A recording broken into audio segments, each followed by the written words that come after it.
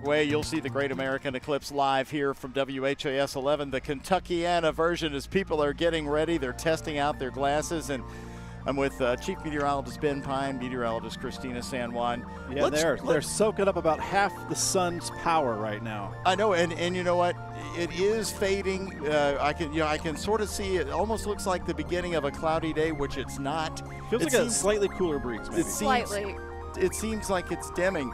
Let's talk about the planets people are going to see during the eclipse. Not just do we get to be surrounded with darkness in the middle of the afternoon, but we're also going to have Venus and Jupiter that's going to be visible to the naked eye. Now, not only that, but there's actually a very rare comet that only shows up every 71 years here. It's called the 12P comet. I love Comet 12P. Sure, except it's called the Devil's Comet. That's news to me. It's the Hornet. Well, here's the thing. But he comes back every 7 years. He's a friendly little comet. 71 years, so excuse me. Again, once in a lifetime experience for some of us. That could still maybe be kind of difficult to see.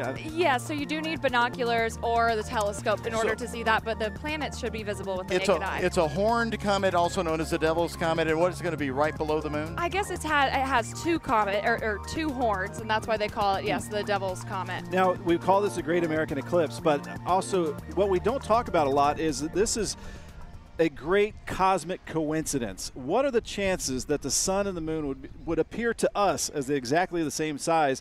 The sun is 400 times larger than the moon, but it's 400 times farther away, so it just matches perfectly.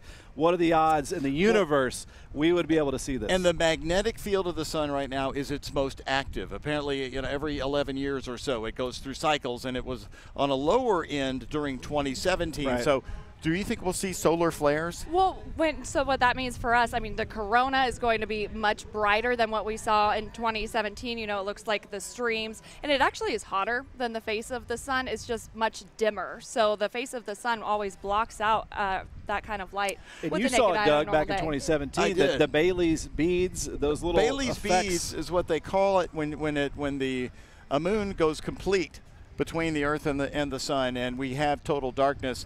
You'll see you'll see the light shooting out. That's because the moon is imperfect. It's got craters, it's got valleys. As we know, it's not smooth. Right, and that's really cool to see. So hopefully we're able to call that out whenever we do start to see Bailey's beads during maximum eclipse. And so many experiments are underway, not only just from the National Weather Service, but get this, NASA has a high-altitude jet that's going to fly the complete path of the totality of darkness, so it can be in it the longest, just to study the corona. Why do they care so much about the corona and what it does? Well, on a normal day, they can't see it. So if you can't see it, they can't study it.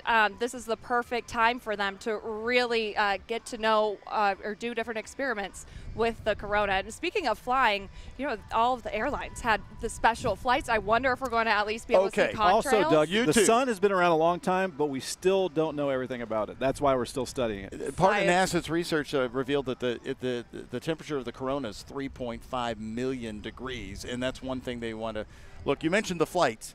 Now, in 2017, that was the funniest thing I noticed, was all the airlines crisscrossing. I thought, what are all these little comets? But it wasn't. It was the airlines full of passengers paying big money crisscrossing the path. And especially this year, because there was such a big concern about cloud cover over much of the United States in the path of totality. We got to talk about that as well. We can bring up MAX HD radar and satellite.